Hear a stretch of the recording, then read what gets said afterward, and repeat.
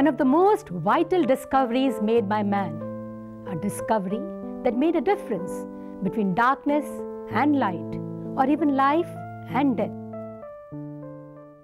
The flame was perhaps one of the first chemical reactions recognized, controlled and harnessed by man, a chemical reaction in which energy is released in the form of heat and light. Every single example of flame that we see here begins with carbon or a carbon compound. The carbon compound, such as methane, combines with oxygen in the air to produce an oxide of carbon, that is, carbon monoxide or carbon dioxide, along with water. And each of these reactions results in the liberation of energy in the form of heat and light. Such chemical reactions in which heat is released along with the formation of products are known as the exothermic reactions.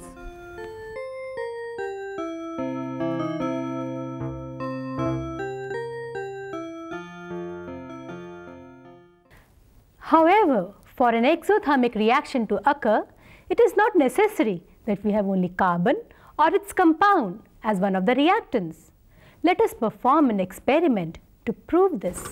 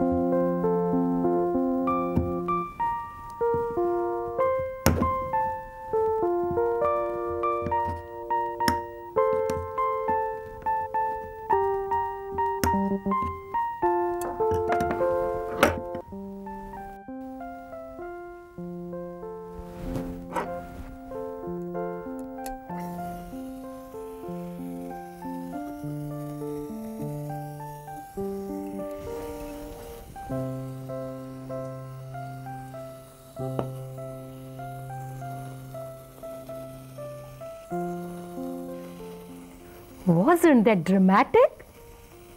The reaction of sodium metal with water is an exothermic reaction, that is, a reaction in which heat is released.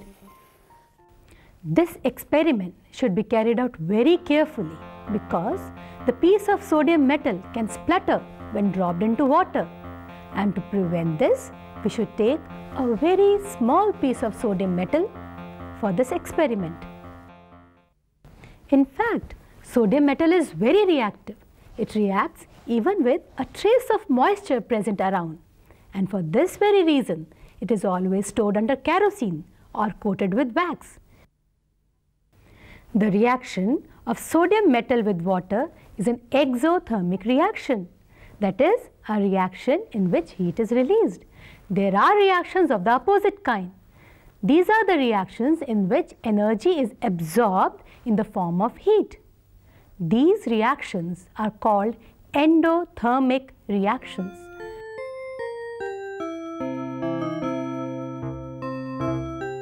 Let us observe one such reaction. Now let's take some citric acid into the conical flask.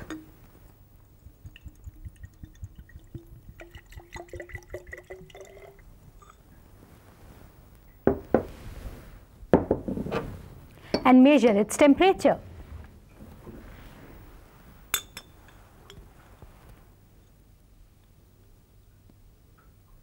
It's 16 degrees Celsius. And now let's add some baking soda, sodium bicarbonate, commonly used at our homes.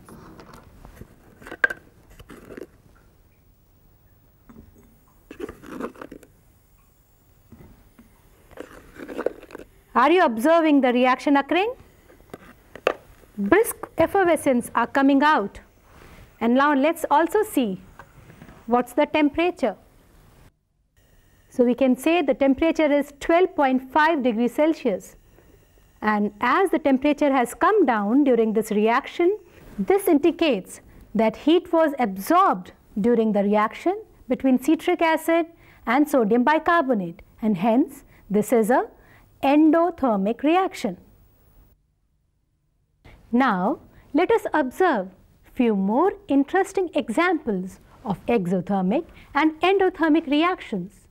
All these experiments can be carried out very easily in the chemistry lab of your school. Observe each of the experiment very carefully, particularly the precautions being taken.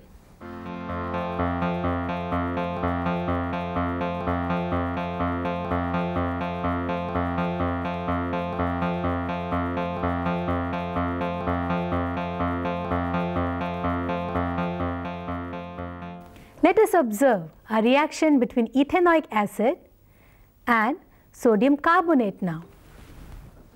Ethanoic acid is commonly used as vinegar at home, also known as acetic acid, and sodium carbonate is used as washing soda.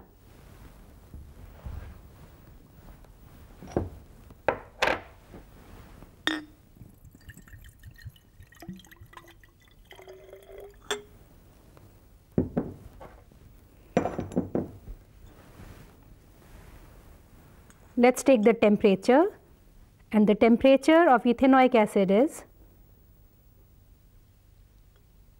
20 degrees Celsius.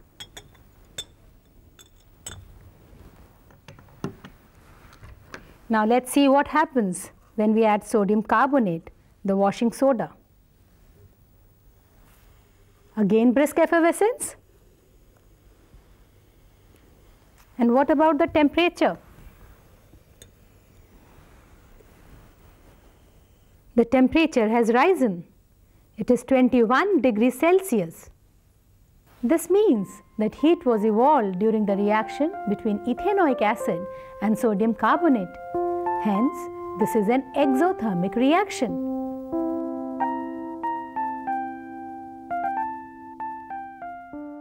Let us now observe a reaction between calcium oxide, that is quicklime or tuna that we use for whitewashing, with water.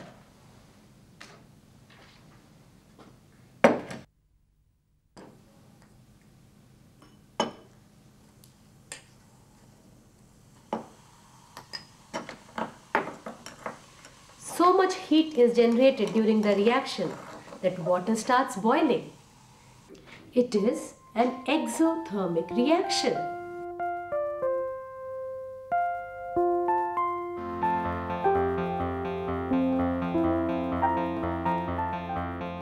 Let's do one more reaction. We have dilute hydrochloric acid and sodium hydroxide. Dilute hydrochloric acid in the conical flask,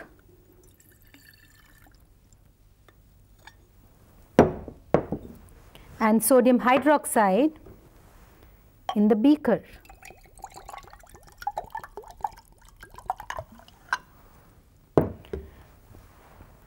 Let's take the temperature.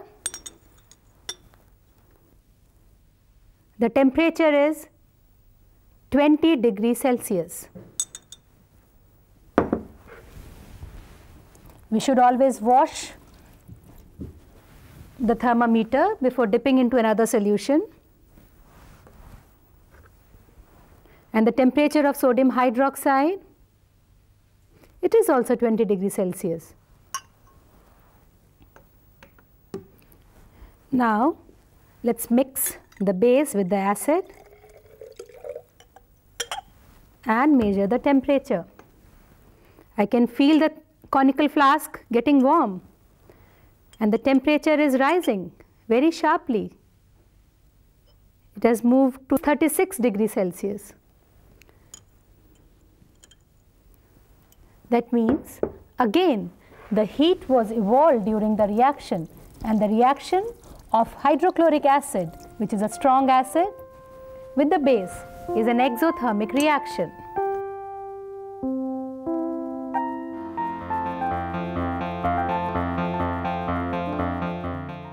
Now, let us observe another reaction between potassium permanganate and glycerine. Before doing the reaction, we'll have to powder potassium permanganate so that the reaction is fast.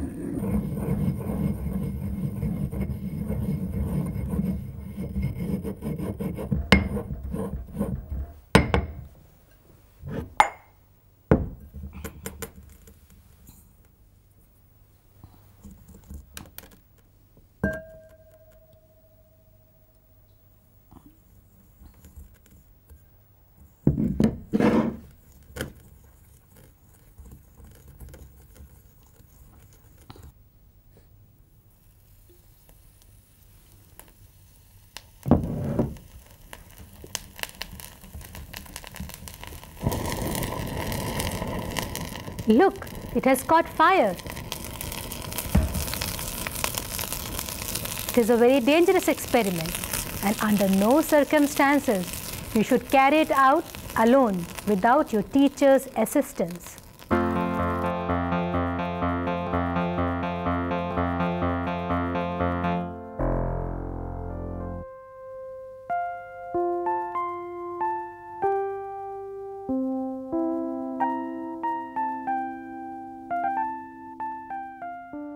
The burning or oxidation of a metal is also an exothermic reaction. Let's observe burning of magnesium ribbon. Magnesium ribbon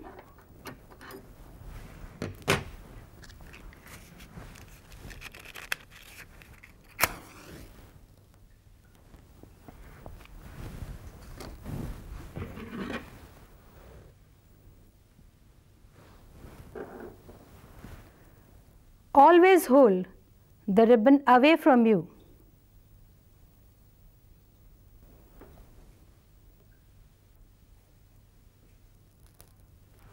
See how it burns with a dazzling white flame, forming ashes of magnesium oxide.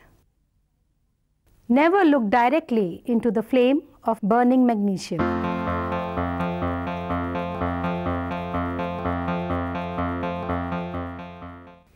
We have observed a number of exothermic reactions. Now let us observe some endothermic reactions. Endothermic reactions are relatively less common. The reaction between potassium chloride and ammonium nitrate is an endothermic reaction. Let us mix the two salts, potassium chloride and ammonium nitrate, and stir and observe the change in temperature.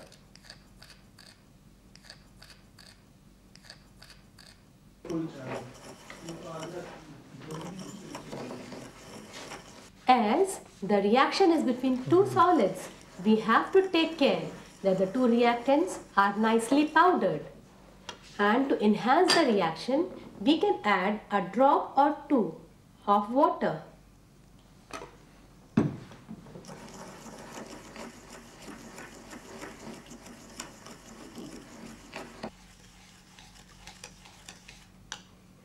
The beaker has become too cold to touch.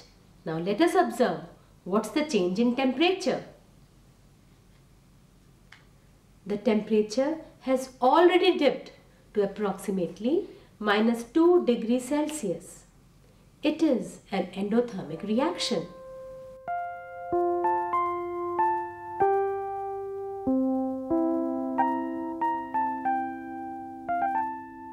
Let us try another experiment. This time we will take barium hydroxide and ammonium nitrate in the ratio 2:1.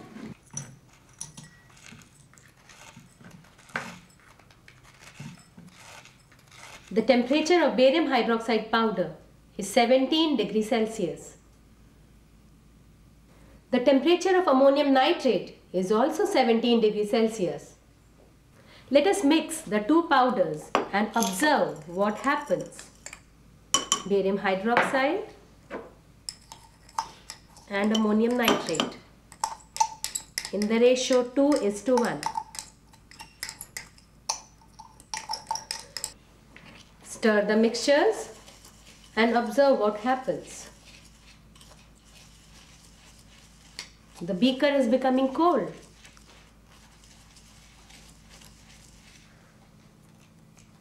The temperature has already dropped to below -10 degrees Celsius. It's an endothermic reaction.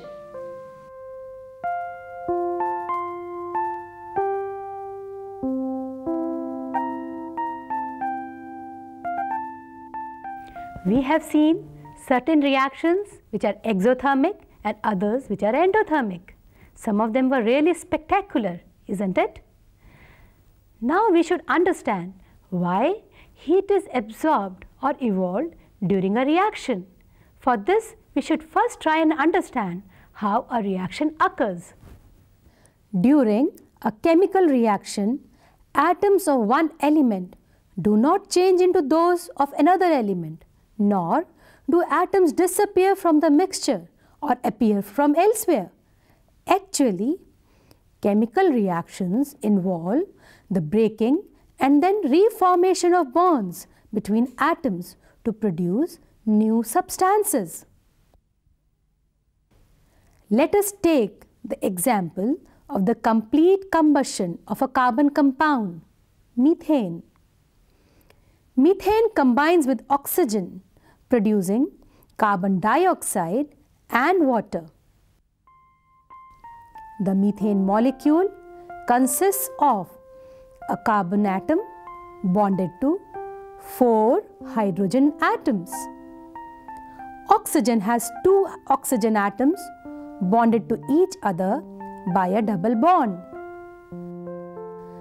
During the reaction of methane with oxygen, carbon-hydrogen bonds of methane break and oxygen-oxygen bonds of oxygen also break. Then, new bonds are formed between carbon-oxygen and hydrogen-oxygen to give the products of the reaction.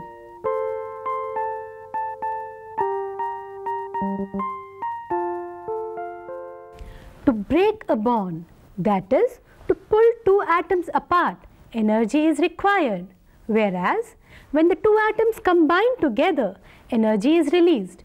Now, during a reaction, if the energy released is much more than the energy required to break the bond, the excess energy is released to the surroundings, and we call such a reaction as an exothermic reaction.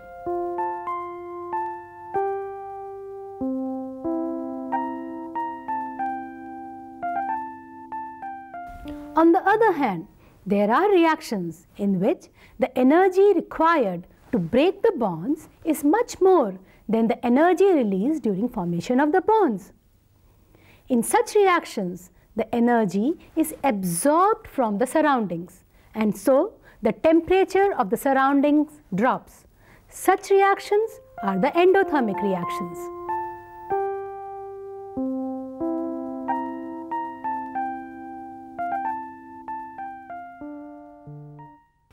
We have now understood why certain reactions are exothermic while others are endothermic. Let us briefly summarize what all we have learned.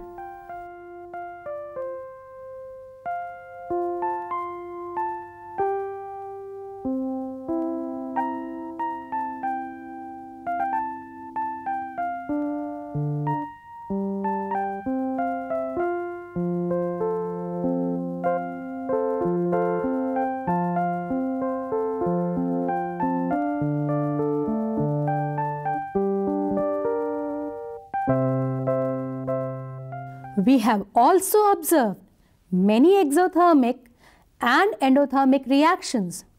Do learn to perform these experiments, but be extremely careful while handling apparatus and chemicals. And most importantly, do all these experiments under the supervision of your teacher only. Happy experimenting!